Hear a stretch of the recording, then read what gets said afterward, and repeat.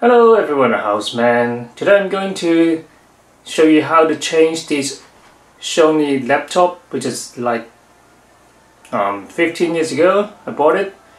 It's running on the Intel Centrino Duo and then running on the Windows Vista originally. And I'm going to show you how to change the hard disk from the mechanical rotating one to the solid SSD. Let's get started.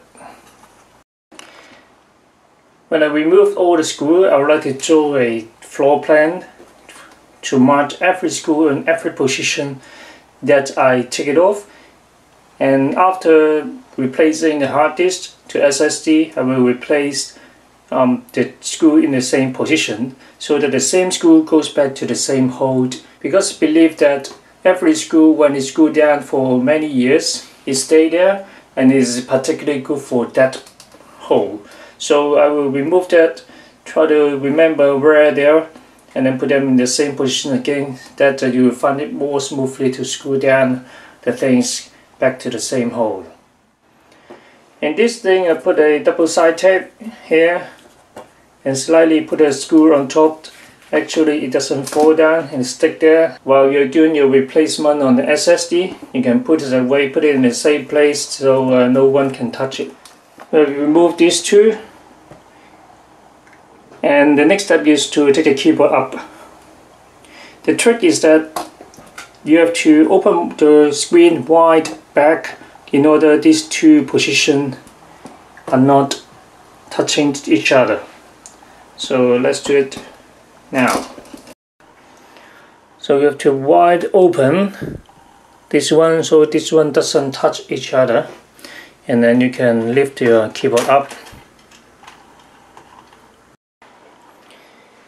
When you lift this up, there's a connector behind from the keyboard to the main board, so that you have to unplug it. So here it is.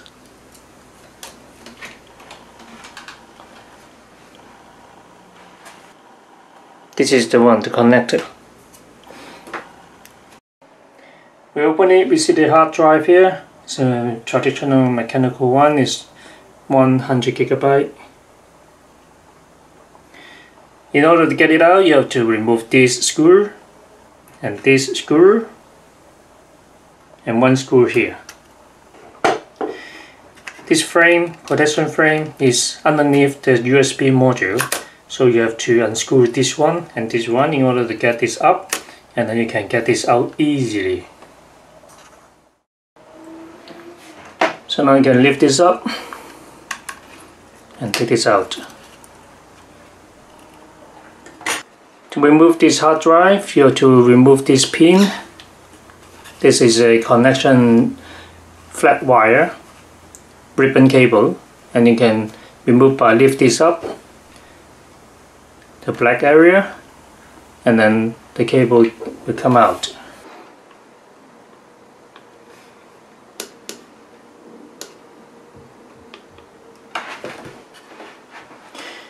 Pick this up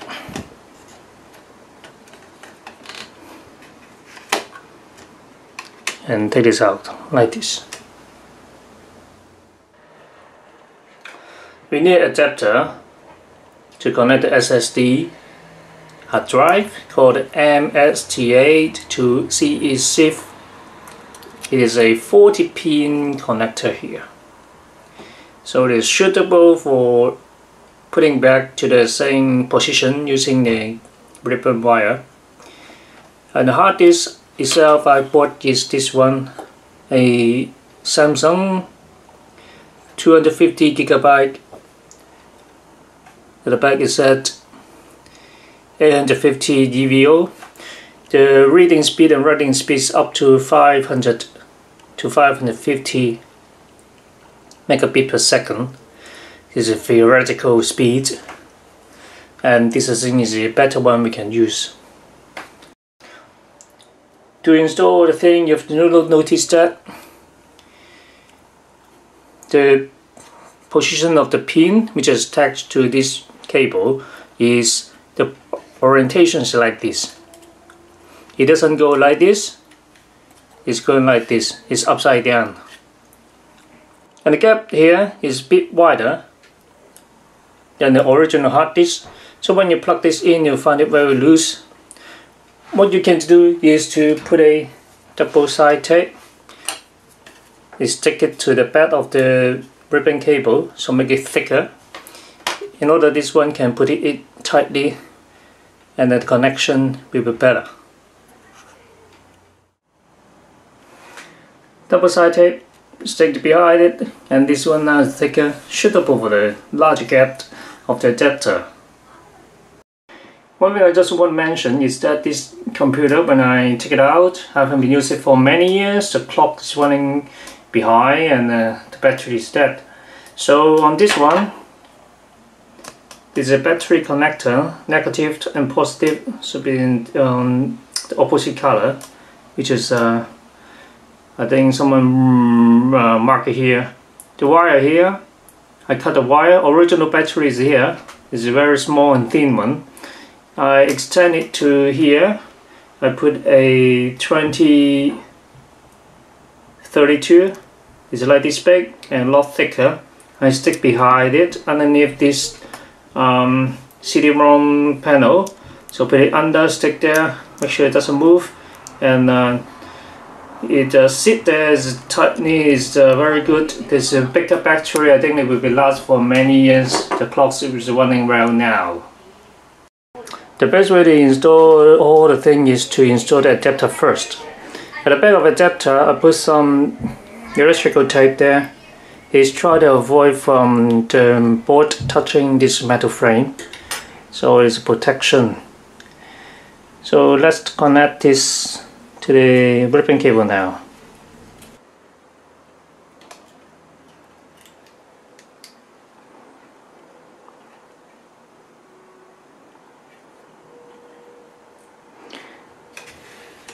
Put it in and then you can flip it over.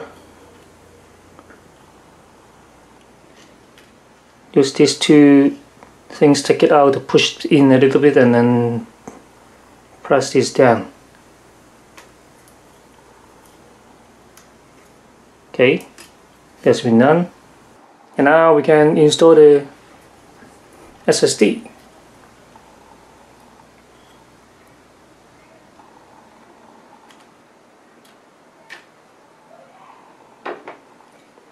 You press it down.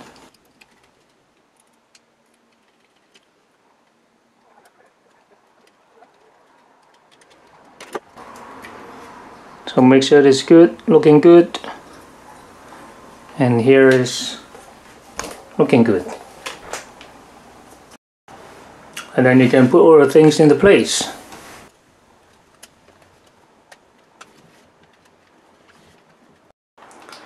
I put the keyboard connector into the main board.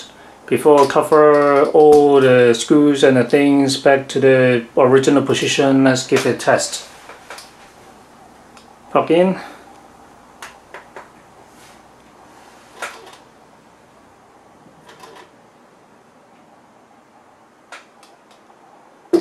I pre-installed the window inside, so this is running the Windows 11. So it's from Windows Vista. Can't see it very well.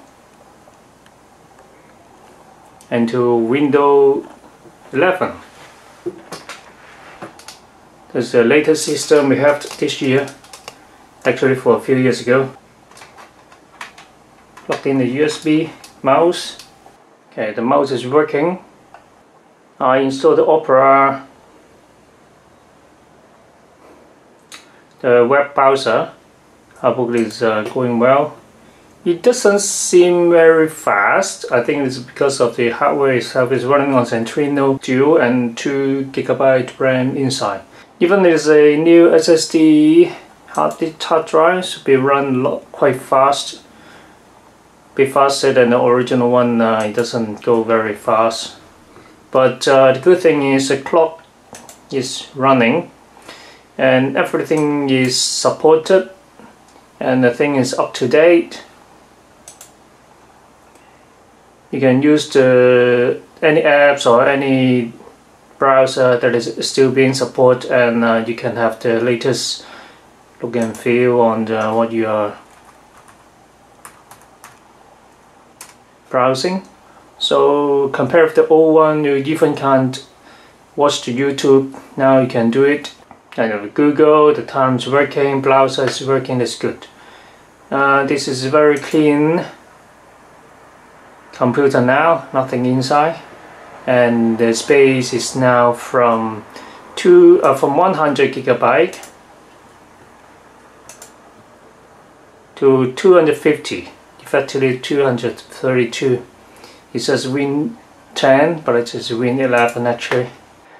So after the testing, you can put all the things back, the back cover and everything back to normal. You can use this computer again without worrying about the outdated program or anything.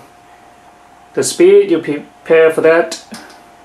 It won't go up dramatically, but still a very good, beautiful machine you can use. I bought this, I think it is around $2,000 at that moment, about 14 years ago. Now if you put it aside, it's kind of waste. The battery is still running good.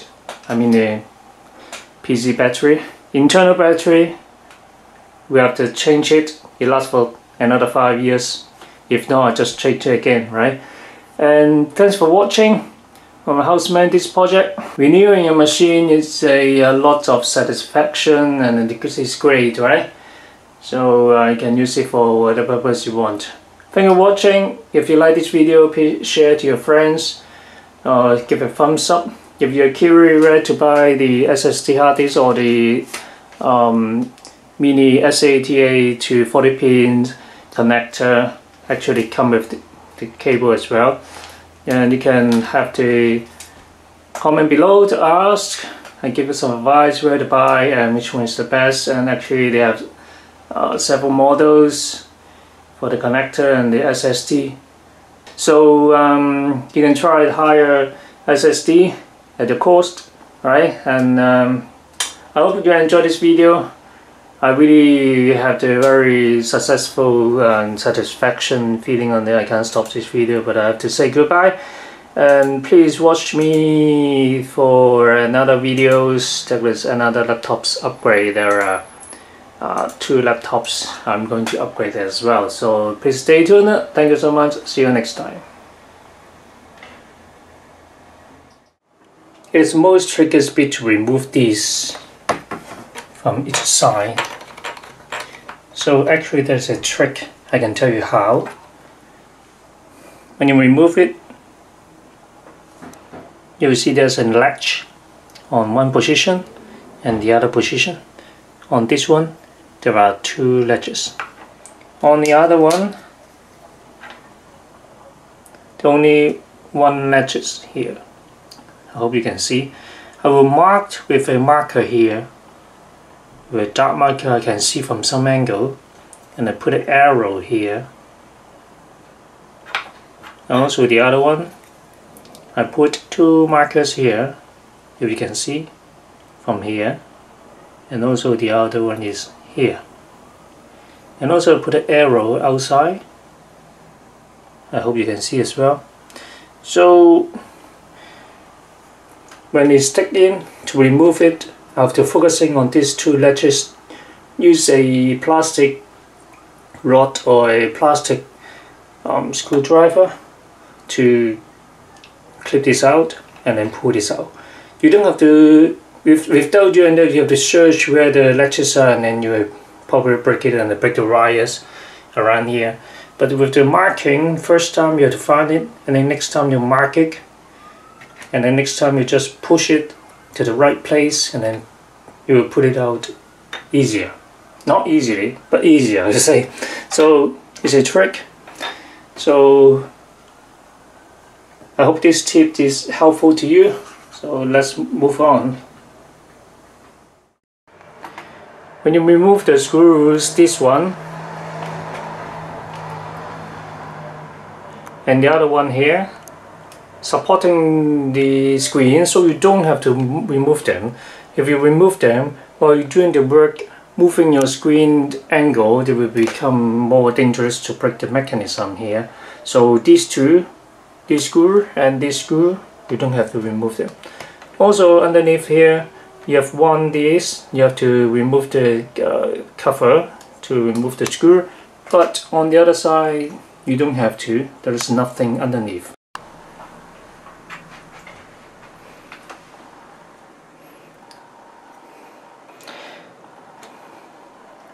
It's easier for you to put this in when the screen is open in certain angle, so not obstructing here again, and you press this in. And on the other one, on the other side,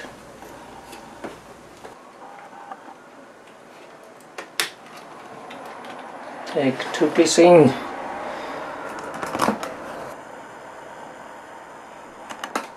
And now you can easily close that screen and put a screw at the back.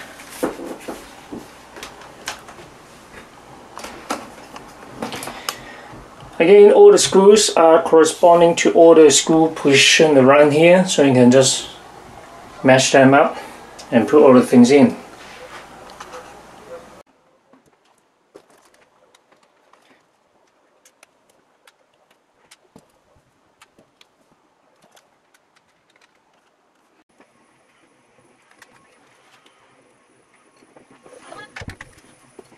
So we are in.